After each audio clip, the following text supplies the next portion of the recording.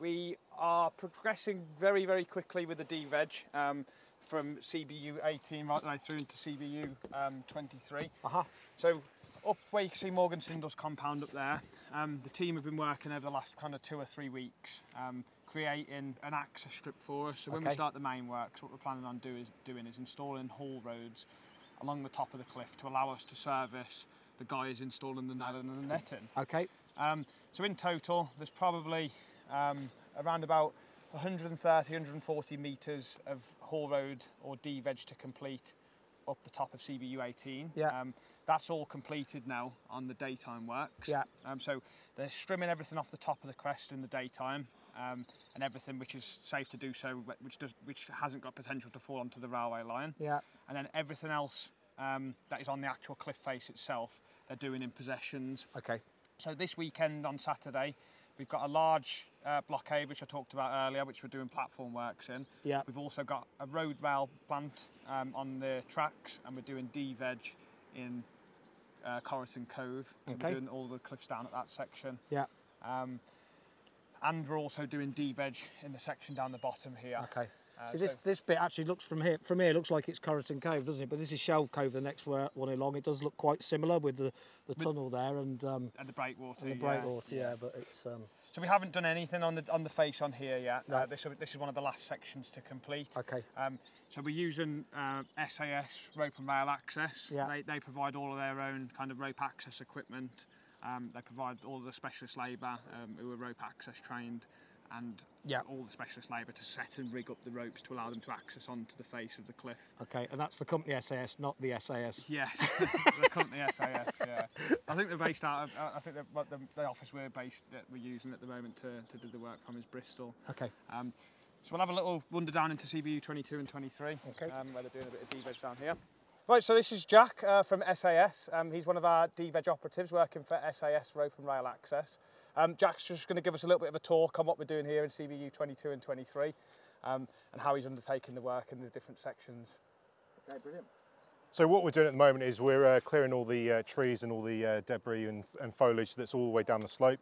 So we're just making sure that it's nice and clear, so when the netting team comes in, they can stabilise everything and they can work a lot easier rather than having to fight their way through all the trees.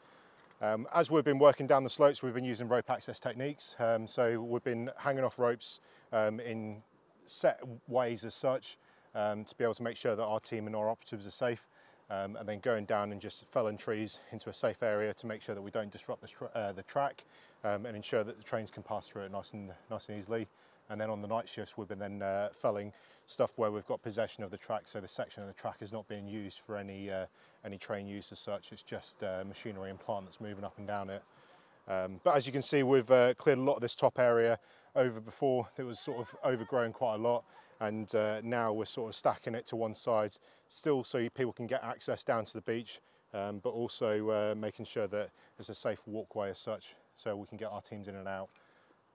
So in front of the guys doing the D-Veg work, we're working with ADAS, who's our ecologist for this contract for phase 4. ADAS come in on Mondays, Wednesdays and Fridays at the moment, and what they basically do is check for any wildlife in front of where the team are doing the D-Veg. The reason why we do it on Monday, Wednesday and Friday is because overnight birds can start moving into new nests or start creating new nests. So the ecologist just checks the areas, and if there is any nesting birds or if there is any wildlife which is in the way, we stop the D-Veg in that area. We cordon it off until the wildlife is then moved out of the area. Prior to starting these works as well, we had a phase 1 ecology survey done, and what that does is identify any non-native invasive species, so plants like Japanese knotweed, etc. And we need to obviously manage the way we're cutting down that vegetation and controlling that because it's classed as a hazardous waste. So we'll have a little bit of a wander down and Jack can talk you through a bit more on what we're doing. So as we sort of come down the track, you can see sort of this section here that we've started de-vegging and felling large stem trees out. As you can see, the track's quite close by, so we're just using some of the trees on the sort of outer side closest to the track as a natural fence, just to make sure that if something does go down, it's not going to roll onto the track side. And then we've also just processing it as we go down the slope, and then we've got our team cutting up into smaller sections and then just moving it down to track side so that we can be removed on the blockade, which is coming up this weekend. So we remove it with an RRV, which for those of you who don't know is a road rail vehicle. It's basically an excavator which goes on track. We put 2 trailers on, and then we load up with all the materials, which we'll have a look at down the bottom in a second. We load up with all the materials, and then we take them back to our compound at Dawlish Warren and dispose of them from there. So we've got sections like this as well, where it's a large cluster of trees, so it's a bit more complicated to be able to just fell it out. So what we've done is we've left this till we've got the possession or we've got the blockades, so that we can do it safely and make sure that it doesn't disrupt any of the track again. But as we move down, you'll see that there's a hell of a lot of timber that's come down already, and some of it's already started to be cleared and processed and moved down to trackside. So everything on the right hand side of the fence that you can see here, we've kind of put as not as an exclusion zone as such, but as a possession working only zone. So all of this section here hopefully will be completed this weekend. So there's a team of 2 working in this area throughout the blockade for 48 hours this weekend. And there's also a team of 6 working above Corriton Cove, where they'll be undertaking the D-veg above the tunnel portal on that side there.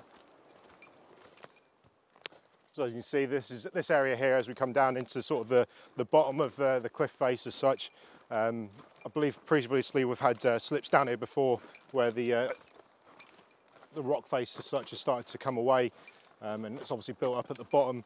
But with that, we've had a lot of timber and a lot of trees that are in here, and we've now sort of removed the majority of everything, just to give ourselves some access and space. So as we're felling from the top of the crest and the top of the slopes, so that it can almost fall down and come down into the valley, where we can process it a lot easier. If you just come round to this section here, we'll be able to see a little bit better where they've kind of started felling the trees down through that gully section there. Oh, yeah. And then they log it, they slide everything down to the bottom, kind of bundle it up, and then start processing it into the bags down at the bottom of the cliff here then. So in front of us, the kind of pile of material that you can see there is what's called talus, which is basically a build-up of the kind of washed off material off that cliff face there. So when the talus, or when you end up with large piles of talus like that, you can create an issue with slope stability because of the amount of additional weight on the actual slope itself. So one of the design solution isn't finalised for this area at the moment. We're still working with the designer for different sections. So on the right hand side there, that's definitely going to be a nailed and netted solution at the top third and kind of bottom 2/3 of that cliff section over there. Whereas in this section, because we're so far away from the railway, the risk of things falling off the cliff and landing on the track there's no real risk really. We're a good 30-40 metres away from that cliff face up there. Yeah. But it's just all of this build-up of material here. So there's a design solution which we're looking at about potentially reducing the ground level in this area by maybe a metre and up to 1.5 metres. But that's just going through the design check process at the moment, and also through the internal process of the Network Rail RAM team, which is the route asset manager, who basically, once we complete the project, the structure or the asset or the geotechnical solution gets handed back to. So you can see down this section here now, where the guys have started kind of cutting everything and prepping everything up, ready to remove over the weekend. They bag it up into the material, into the ton bags then. And then, sorry, train coming past. And then that goes back down to Dawlish Warren. Most of the timber we've been giving away at the moment to like locals and stuff. Brilliant. We probably reckon that there's probably between about 100 to 150 tonnes worth of wood that will probably come out, but that's not including the brash piles and stuff as well. So there'll be a hell of a lot of waste material that's going to be coming out of here. Okay. It's a very labour-intense activity, isn't it? It is massively, and I think the main thing for us is that we're trying to do it as simple as possible, but also as efficient as possible. So, you know, using the slope to our advantage and felling it down the slope, so it allows our teams not having to constantly climb up and down, and then it makes it sort of a bit of a safer place to work from as such. Yeah. And when we are working on the slope, then we're having to work off of rope and harness, and obviously all our guys are chainsaw operatives as well, so it allows us to be able to have that flexibility of swapping in and swapping out and making sure that they're not using the chainsaw for too long, and reduce the risk of white finger and halves and stuff like that. Brilliant. Well, thanks for showing us around, Jack. No worries at all. Thanks very much for watching again, and thanks to Jack Brookes for another brilliant tour, and we shall see you in the next video.